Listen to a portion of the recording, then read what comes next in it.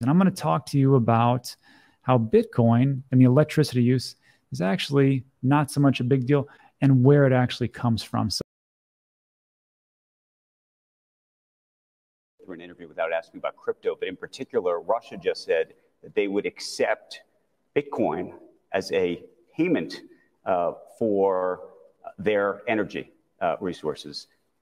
What does that say to you about where we are in the crypto conversation? Well, crypto is obviously grown by leaps and bounds, and it's now playing a significant role, not really so much in transactions, right, but in investment decisions of lots of Americans. And the president just issued a couple of weeks ago an executive order tasking us and other agencies with thinking about the regulation of crypto. I mean, you're less skeptical about it than in previous. I mean, we've been talking about it together for a long time now, and I think you've had a skepticism about crypto technology. I have a little bit of skepticism because there are, I think, valid concerns around it. Some have to do with financial stability, consumer investor protection, use for illicit transactions and other things. Right. On the other hand, there are benefits from crypto, and we recognize that innovation in the payment system can be a healthy thing. We would like to come out eventually with recommendations that will create a regulatory environment in which healthy innovation. And we're about special.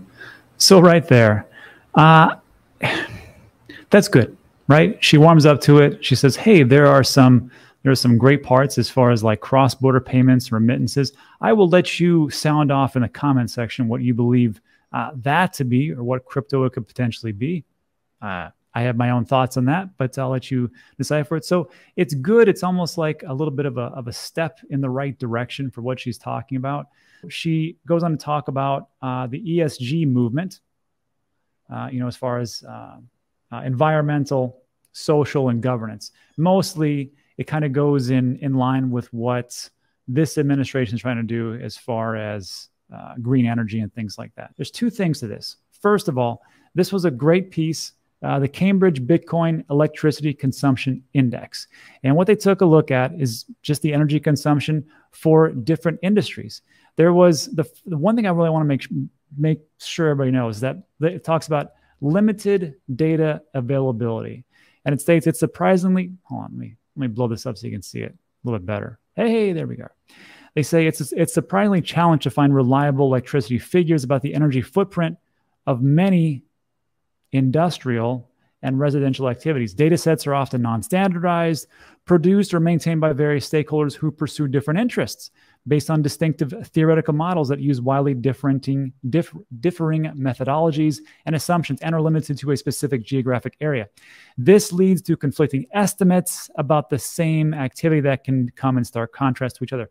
So basically, they do the best they can. Here's the thing. If you take a look at electricity use and energy use, so energy use, the production is 167 terawatt hours. Electricity is 26,000. What's the difference? Well, energy is what we produce: geothermal, hydro-based, wind.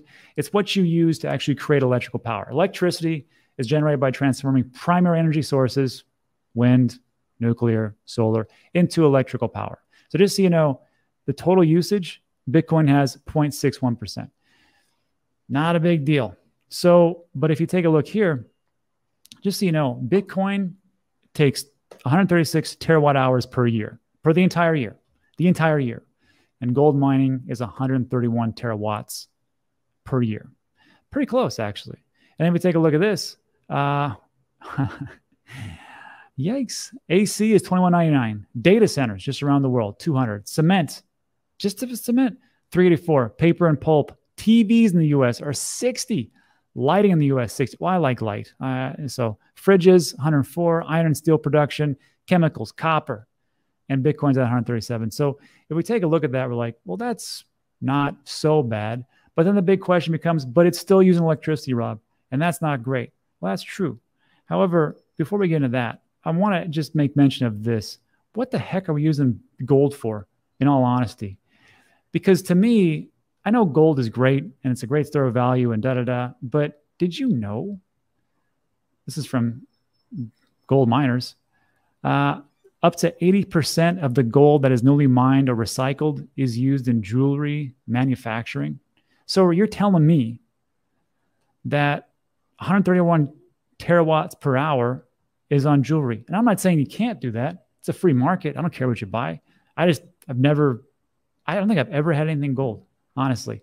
However, the electronic age, arguably the most important industrial use of gold is the manufacture of electronics. So if it's 80% of gold that is newly mined or recycled is used in jewelry manufacture. And then, of course, you have gold bars, and they store that as a store of value. And then, of course, they also use that gold in dentistry, which I don't know who's using gold teeth, except Lil Wayne. How much are we really using for these electronics? Because that, I think, is the big thing, especially the gold bugs will say, but, you know, there's an intrinsic value because of this watch, because of this gold in my teeth. Again, I don't see why you're doing that. Or it's because of in this phone. So even in phones and that, can't we use a better way? And then also, like, how much it really is it? If it's 80%, and then maybe 5% here, and so on and so forth. And then I will just say the bigger issue, though, is not just about the electricity, but it is, where are we getting the electricity? Is it all coal that we're getting to actually mine Bitcoin? Are we using like the dirtiest types of standards? Because someone had a good point. They go, Rob,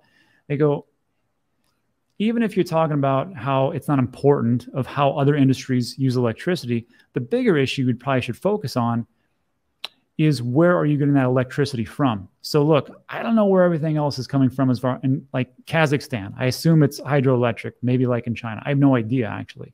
But I know that there is a huge amount of Bitcoin mining going in my great state of Texas.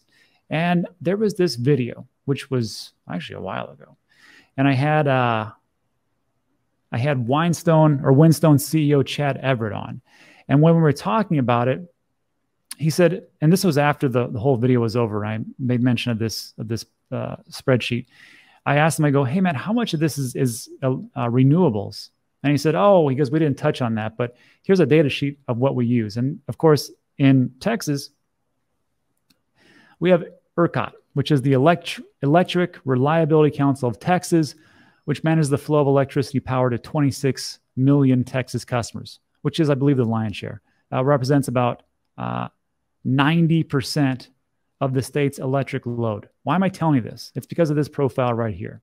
Here's the annual energy fuel mix of what we are using in Texas. And this is why I think that miners should just come to Texas and get the hell out of the other countries that are going to boot you out anyhow, and just do the right thing. Just come to America. Sorry, I'm a homer. It is what it is. I'm super biased also. So the 2020 annual energy fuel mix is this. And this is all Texas residents, 90%, the other 10%, I couldn't find the data, but 90%, 45% is natural gas. Okay, natural gas, not too dirty. 22% is wind. 18% is coal. Okay, you got me on that one. But we've got 11% nuclear and 2.9% other, which does include solar and things like that. And then and you can take a look here. So I link this in the description below. So when people are talking about, I know it's a long description, but when people are talking about the electronic use or the power usage, the power wattage being used for crypto and Bitcoin mining, just point them to this video and go, look, it's not the most the most awful thing of all time. We actually do use renewable energy. So that ESG issue that all these corporations are raising hell about should not be that big of a thing. Just my humble opinion. Let me know what you think about that in the comments section.